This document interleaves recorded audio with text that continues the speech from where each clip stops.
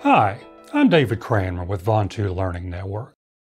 Welcome to another episode in my series of videos where I address a concept within each of the chapters of BICSI's 13th edition TDMM.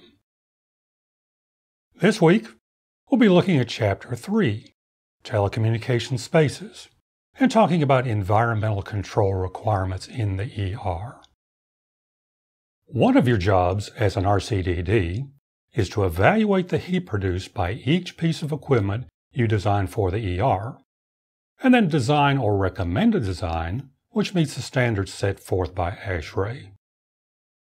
ASHRAE recommends a temperature range of 18 to 27 degrees Celsius, or 64 to 81 degrees Fahrenheit, and a 60% relative humidity with a dew point range of 5.5 to 15 degrees Celsius, or 42 to 59 degrees Fahrenheit. So what other things should you include? Well, you should have a filtration system that minimizes particle levels in the air, and you should keep temperature and humidity changes to around 1%. The system should be alarmed for power loss, high and low temperature, as well as high and low humidity, smoke detection, compressor failures, and water flooding. All HVAC systems these days should be equipped with a drain, but ensure that a pan or barrier is also built around the system to catch any condensation that is not caught by the drain.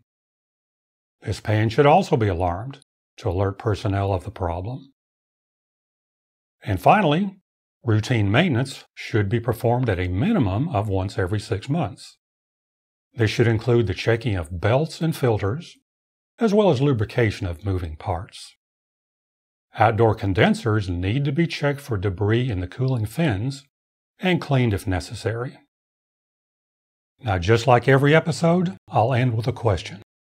So for today I'm asking, how far above finished floor should HVAC sensors be placed?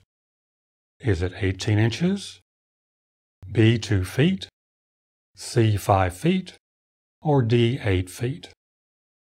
If you don't know, I'll give you the answer next week. And the answer to last week's question is B, 10 feet for Class B and 33 feet for Class A. You can find that Chapter 2, page 8 in your TDMM. To learn more about both our live and online RCDD and OSP review courses, or our upcoming Outside Plant Design series, contact me at davidc@vontulearningnetwork.com, at my office at 813-321-5533, or visit our website at vontulearningnetwork.com.